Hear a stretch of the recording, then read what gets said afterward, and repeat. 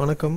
இந்த வீடியோவில் நம்ம எதை பற்றி பார்க்க போகிறோம்னா, AutoCADல காமனாக எல்லாத்துக்கும் வரக்கூடிய எரரு, டைமென்ஷனிங்கில் வரக்கூடிய ஒரு 2 முக்கியமான எரரை தான் பார்க்க போகிறோம். அதை எப்படி நம்ம சால்வ் பண்ணுறது, ப்ளஸ் ஃபர்தராக அந்த எரர் வந்து வராமல் இருக்கிறதுக்கு நம்ம எப்படி நம்ம அதை வராமல் தடுக்கிறது, எந்த வேரியபிளை மாற்றணும் அப்படின்றத நம்ம பார்க்க போகிறோம்.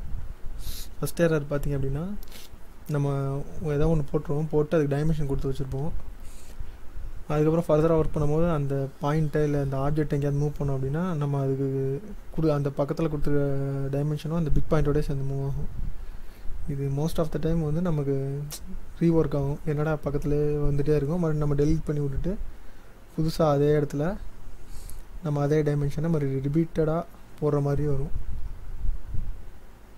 இப்போ இதில் பார்த்தீங்கன்னா, நான் எப்படி அந்த லைன்ஸ் மூவ் பண்ணும்போது கூடயே வருதோ அந்த மாதிரி வந்துக்கிட்டே இருக்கும், கூட எங்கே மூவ் பண்ணாலும் வந்துகிட்டு இருக்கும். ஸோ அந்த மாதிரி வரக்கூடிய எரரை எப்படி சால்வ் பண்ணுறது, ஃபஸ்ட்டு போட்டுருவோம். ரீஒர்க் பண்ணாமல் எப்படி சால்வ் பண்ணுறது அப்படின்றது தான் இதில் பார்க்க போகிறோம். இது ஒரு எரரு. இன்னொரு டைப் ஆஃப் எரரும் இதில் இருக்கும், அது என்னென்னு காட்டுறேன். ஃபஸ்ட்டு இப்படி உள்ளதை வந்து சால்வ் பண்ணுறதுக்கு டைமென்ஷன் டிஸ்அசோசியேட் அப்படின்னு ஒரு கமாண்டு. அந்த கமாண்டை கொடுத்துட்டு நீங்கள் எந்தெந்த டைமென்ஷன்ஸ் வந்து அந்த மாதிரி அசோசியேட்டாக இருக்குதோ அந்த டைமென்ஷன்ஸை செலக்ட் பண்ணிங்க அப்படின்னா அது வந்து நமக்கு அந்த பாயிண்ட்லேருந்து டிஸ்அசோசியேட் ஆகிடும். அதுக்கப்புறம் நீங்கள் அந்த ஆப்ஜெக்ட்ஸ் மூவ் பண்ணிங்க அப்படின்னா டைமென்ஷன்ஸ் வந்து உங்களுக்கு மூவ் ஆகாது. இப்போ பார்த்தீங்கன்னா அதோட இதுக்கு முன்னாடி மூவ் ஆச்சு. இப்போ அதை நான் மூவ் பண்ணுறேன், அந்த டைமென்ஷன்ஸ் அங்கேயே தான் இருக்குது, ஜஸ்ட் நம்ம ஆப்ஜெக்ட் மட்டும் தான் மூவ் ஆகுது. இது வந்து ஆல்ரெடி நம்ம போட்டதுக்கு உள்ள ப்ராப்ளத்தை சால்வ் பண்ணுறதுக்கான கமாண்டு. ஆனால் அந்த ப்ராப்ளம் மாதிரி இருந்துக்கிட்டே தான் இருக்கும் உங்களுக்கு, ஏன்னா நம்ம வேரியபிளை மாற்றலை. இப்போதைக்கு சொல்யூஷன் மட்டும் தான் பார்த்துருக்குறோம். அதில் உள்ள வேரியபிளை எப்படி மாற்றுறது அப்படின்றத பார்க்கலாம்.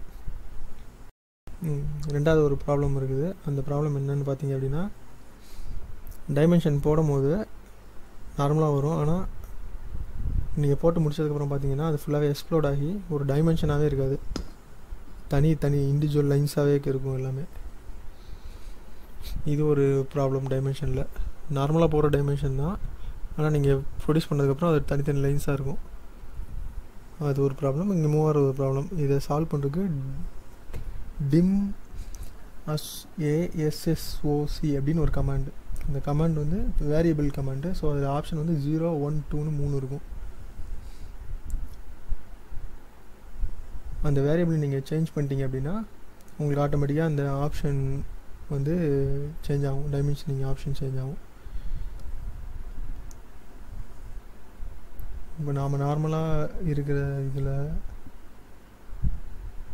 டிம் அசோசியேட் அப்படின்றத வந்து நீங்கள் டிம் அசோ அப்படின்றத வேரியபிளை 1 அப்படின்னு வச்சுருந்தீங்க அப்படின்னா உங்களுக்கு நார்மலாக இருக்கும். அதே இப்போ 0ன்னு மாற்றிட்டீங்க அப்படின்னா உங்களுக்கு எல்லாமே வந்து இண்டிவிஜுவல் லைன்ஸாக எக்ஸ்ப்ளோட் ஆகி தான் க்ரியேட்டே ஆகும். ஒன்ஸ் நீங்கள் க்ரியேட் பண்ணிங்கன்னா டைமென்ஷன் ஆகாது, அது எல்லாமே எக்ஸ்ப்ளோட் ஆகிருக்கும். 1ன்னு வச்சுட்டிங்க அப்படின்னா உங்களுக்கு நார்மலாக நம்ம எப்படி கொடுக்குறோமோ அந்த மாதிரி வந்திருக்கும். மேக்ஸிமம் அதான் எல்லா இடத்துலையுமே யூஸ் ஆகும். அதே இது அந்த வேரியபிள் வந்து நீங்கள் டியூன் கொடுத்தீங்கன்னா அது வந்து அசோசியேட்டடாகவே வரும் உங்களுக்கு. நீங்கள் எந்த பாயிண்ட் வச்சிங்கனாலும் இப்போ டியூன் கொடுக்குறேன்.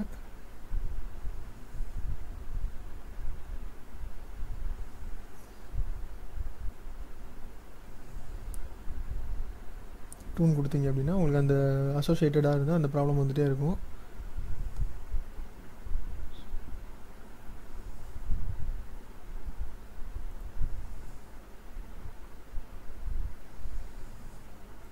ஸோ நார்மலாக எப்போதுமே 1லே வச்சு ஒர்க் பண்ணுறது பெஸ்ட் மெத்தடு.